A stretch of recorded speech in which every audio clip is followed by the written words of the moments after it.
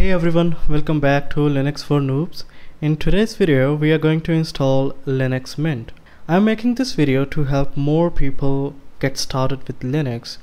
Earlier, I was posting videos mainly focused on terminal commands, but then I realized that the very first step for anyone trying Linux is to install Linux. So think of this as Linux Step 101. Now, why Linux Mint?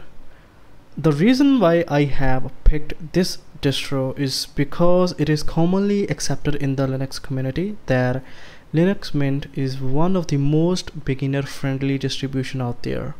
It's stable, familiar, easy to use, and it works out of the box. If you want to try any other distro like Ubuntu, Fedora, or Zorin, feel free to try those distros, and the installation process will be nearly the same, so you don't have to worry about that. Before we begin, the first thing you will need is a USB pen drive. It should be at least 8 GB. Here is something important. You might see many YouTubers recommending USB 3 or 3.1 drives because they are much faster. However, I would suggest using a basic USB 2 pen drive. You might be asking why. Because some laptops don't have proper support for USB 3 or 3.1. You might face some problems during boot, and that can cause installation issues. USB 2.0 is more universally compatible and less likely to cause any problems, especially if you are new to the Linux world. So keep it simple, go with a regular USB 2.0 drive. So the first thing we're gonna do, we're gonna open up our browser. I'm gonna type Linux Mint. We need to download the ISO from the official website. So if I see here, there are 3 editions. The first one is Cinnamon, the second one is XFCE, the third one is Mate or Mate. I'm gonna go with Cinnamon edition because it is the most popular one. So I'm gonna click on download. Then I have different mirrors. Depending on your location, you can choose the closest mirror to your country. And since I am in India, anything from Singapore, China works for me. So okay, so I have Indian servers. I'm gonna click on that. Now I will fast forward the video once the ISO is downloaded. Meanwhile, what we can do, we can download Rufus. Rufus is a tool which will help us to create a bootable USB drive. I'm gonna go with this one, the standard version. Alright, now we have downloaded the Rufus and Linux Mint ISO. I'm gonna plug in my USB drive, and then I'm gonna open up Rufus. Click on yes. So here it has detected my USB drive successfully, and then I'm gonna click on select, and now I will select my Linux Mint ISO. For the partitioning scheme, I'm gonna use GPT and target system UEFI because my laptop support that. Most laptops manufactured after the year around 2013-14 support UEFI. If UEFI isn't enabled by default, you will need to go to your BIOS settings, enable the UEFI mode, and if that doesn't work, then you need to check the secure boot option as well, and if it is enabled, you need to disable it. And if you don't know how to open up your boot menu, you can search on Google. All you need to do is Google your laptop brand plus how to enter BIOS. Common keys are usually F2, F10, F12, delete, escape, sometimes even shift or spacebar. So I'm gonna hit on start. I'm gonna keep all the setting as it is. Alright, our USB pen drive is ready. Now I'm going to unplug this USB and plug this USB to the laptop on which I'm going to install the Linux. Let's move on to that one. Once you boot from your USB drive successfully, you're gonna see a screen like this. This is called the group bootloader. If you don't see a screen or your system fails to boot from the USB, try plugging in the USB into a different port, preferably a USB 2.0 if available. Now, if you are not sure how to enter the BIOS or boot menu, don't worry. The process varies depending on your laptop or motherboard brand. Here's what you can try. First, you need to shut down your computer. Then, as you press the power button to turn it back on, either hold or repeatedly tap the boot menu key. So you can always Google your motherboard or laptop brand name and search for the boot key or the boot menu key. Then you need to hit enter.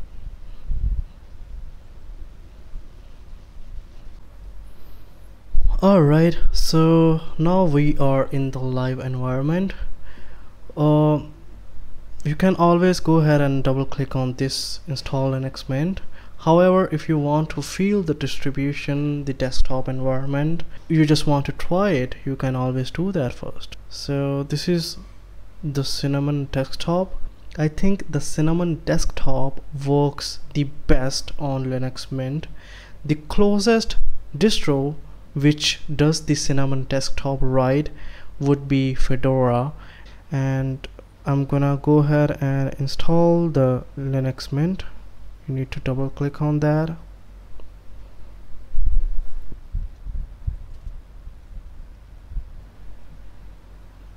Okay, so this is the installer. You will see you can select your language here. I'm gonna go ahead with English, click continue. Then you can select your keyboard layout. I'm gonna go ahead with English US and then continue. It will ask me whether I want to connect to the Wi-Fi or not. I'm gonna do it later because my laptop is very slow, and since I'm recording this video, if I connect to the Wi-Fi network, there is a probability that it's gonna install the latest updates. So I do not wanna do that, not right now. Click on continue. This is always a good practice to install multimedia codecs so you don't face any problems while playing videos, TV series, movies, etc. I'm gonna click on continue. So this is the step where most people get confused or do make mistakes. Since I have two drives in this laptop, one is SSD, the other one is hard drive. On SSD I have installed the Arch Linux and my hard drive is empty. However, I will replace the Arch Linux with the Linux Mint for the purpose of this video. So if you click on install Linux Mint alongside Arch Linux, usually this setup works great with Linux. However, if you want to try dual boot with Windows, then you might face some problem, especially during the boot up. So you have to configure your bootloader accordingly. Nonetheless, I am going to erase disk and install a fresh Linux Mint. You can always click on something else. If you click on something else, it will give you the option to install Mint on other drive. For example, if I click on this, if I continue, it's gonna show me all the storage devices which I have. So I can always like erase, format, you know, create a new partition table on different storage devices. I can always do that. But however, just to keep the things simple, I'm gonna go ahead and delete my Arch installation and replace that with the Linux Mint. I'm gonna click on continue, click my storage device on which I want to install. Now this is a very important step. You have to be very careful on which device you want to install your system or the Linux Mint in this case. If you select the wrong drive, you're gonna end up losing your data. So make sure before you do anything any of this process, you need to make a backup of your files. And I'm gonna click on the SSD. I'm gonna install now. Then the installation will begin. So here's the warning that it's gonna remove all the partition which I have currently, and it's gonna create new ones, etc. I can click on continue. I have to select my region. I am in India. I'm gonna select India. Then it's gonna pick up my time zone. Now here you will get an option to name your computer, your name, and a username. You don't necessarily have to use your real name here. It's not Facebook or Instagram. You can always use any name you want. I'm gonna call myself Noob. I'm gonna call it Linux Noob. And this is the name of my computer. I'm gonna call it Jarvis. I know it's cringe, but why not? I'm gonna pick a username. I'm gonna call myself again Noob. While making a username, you cannot use uppercase letters, okay? So it will say that it only should contain lowercase letters, digits, hyphens, and underscores. So I'm gonna call myself Noob. You need to set a password. You need to remember this password. I'm gonna type my password. It is short, I know, but doesn't really matter because this is just for the purpose of this video. I will have the option whether I want to get logged in automatically or do I have to type the password every time I log in.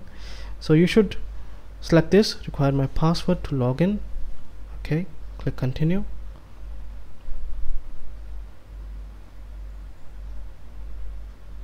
Now it will install the Linux Mint.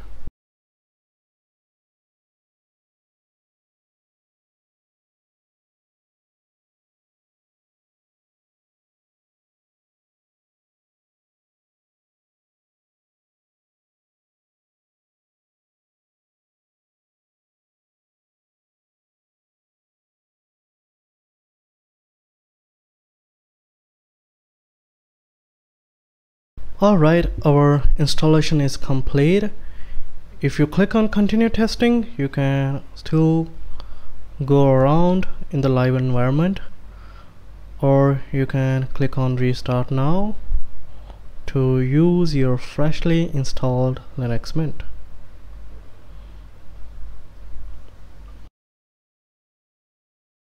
Now we have successfully installed the Linux Mint. Now you can just connect to the internet, clicking on here. Then you can just, do the Linux stuff, whatever you want. You can go ahead and install your favorite softwares. The good thing is the Linux Mint has an inbuilt store.